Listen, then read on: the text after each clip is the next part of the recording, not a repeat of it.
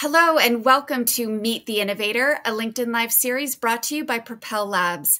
I am Jamie Taylor, your host, and these are power punches of insight brought to you in under 15 minutes from some of the brightest minds in the world. And I'm extremely pleased to have with us today one of the brightest minds in supply chain tech and sustainability, Wolfgang Lehmacher, coming to us all the way from Hong Kong. Wolfgang, it's great to have you with us today. Thanks for the invite. So Wolfgang, let's start with a sense of the work that you have underway today and what brought you to this work. We'd love to hear a little bit about your career path and in particular, the projects you have underway right now. I have always been focusing on the crossroads of technology and sustainability at large. This means a multifaceted world that balances economic, social, ethical, political, cultural, and whatever makes our life rich within business models, within businesses, and within society. And one of my beliefs is that there is rarely a silver bullet, so we have to have a holistic view. I have been running businesses for many years in corporates, and have been a consultant. I have been at the World Economic Forum, the head of supply chain and transport industries. So I have also tried to do a variety of things to build a broad foundation for the work I'm doing. Currently, probably the biggest project I'm involved in is a digitization project of information flows in supply chain.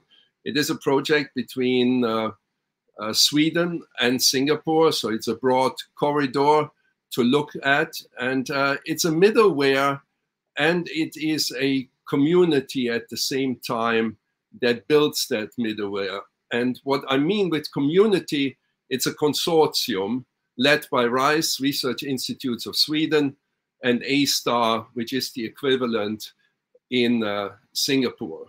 So what are we doing there is to build a middleware that connects local or individual watchtowers, dashboards, information centers, and one of the key elements is collaboration. And this is probably one of the hardest things to do in today's world, but we may come to that later. So this is a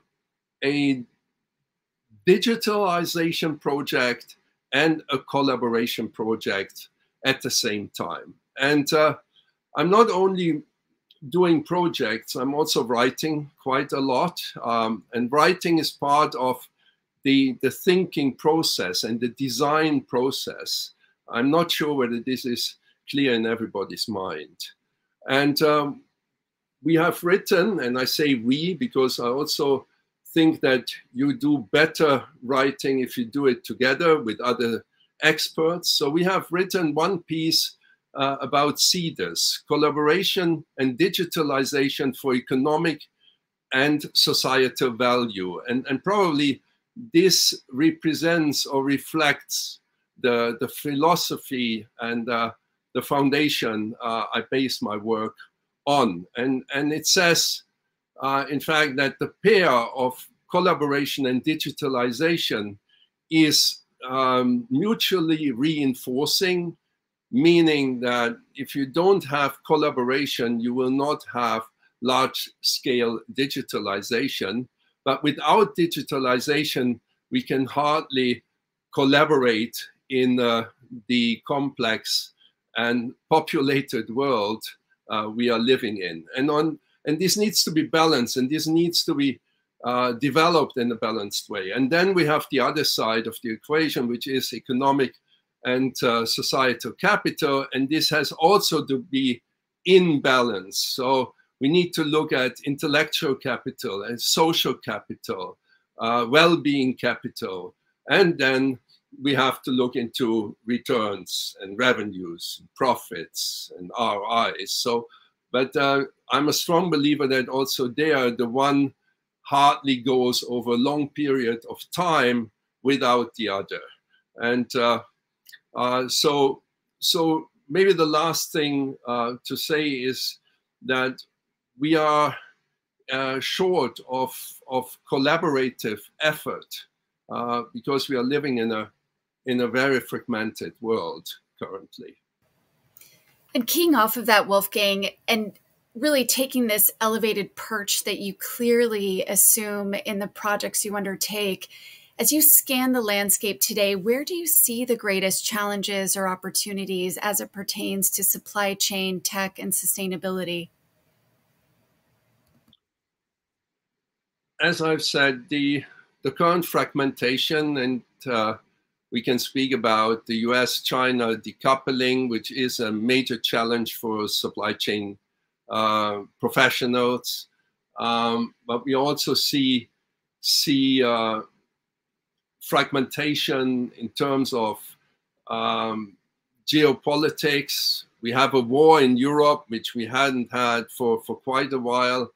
And this makes our life very, very hard. It makes our life hard as supply chain professionals, and it makes our life hard as people who want to see a much more sustainable and balanced world.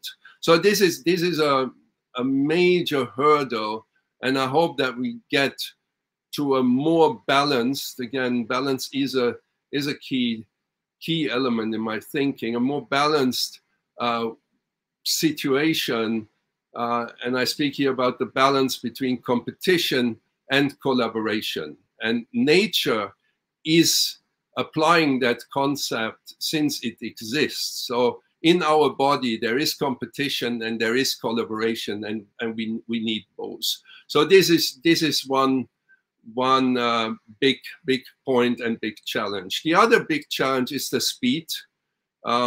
We have been now for some decades connected over the internet. Thanks to the internet, we have the conversation today.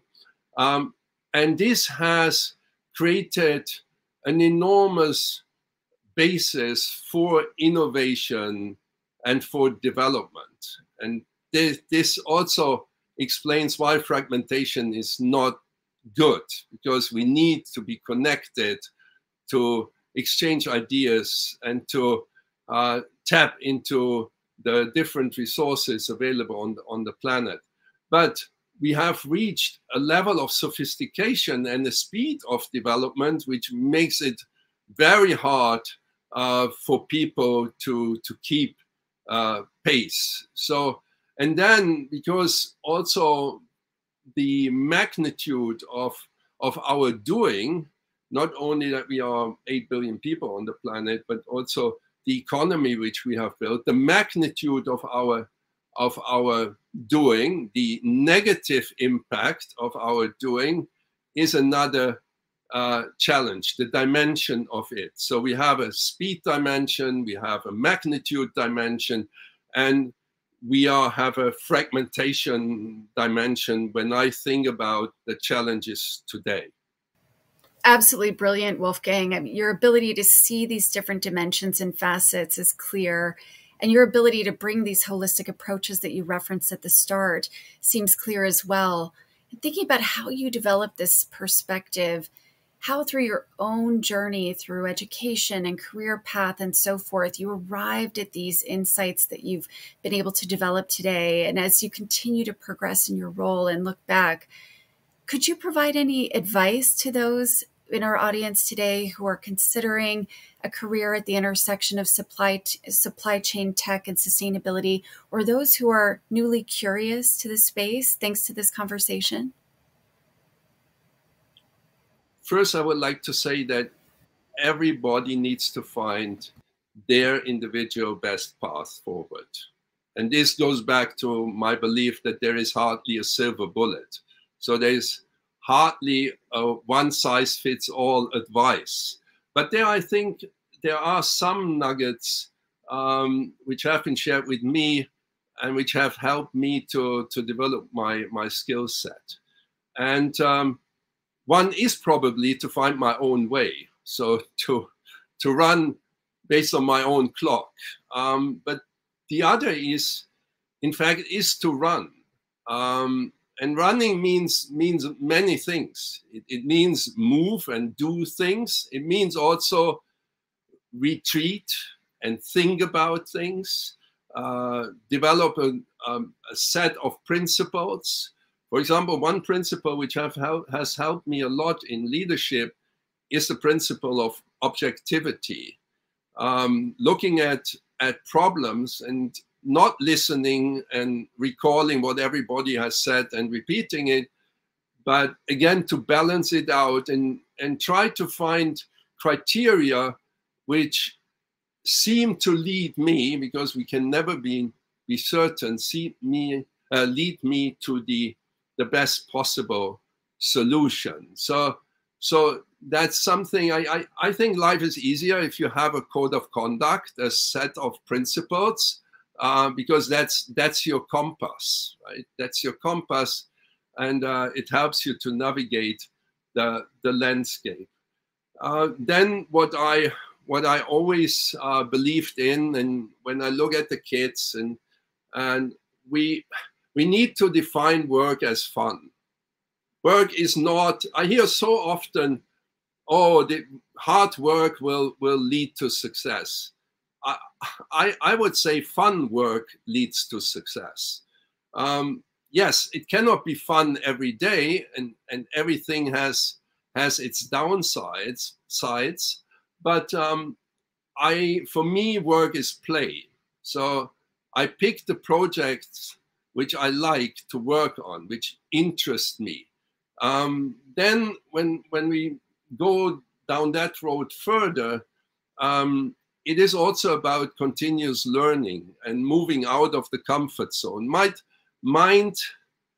sound like as I cold coffee, but I'm doing this regularly, starting with a blank piece of paper.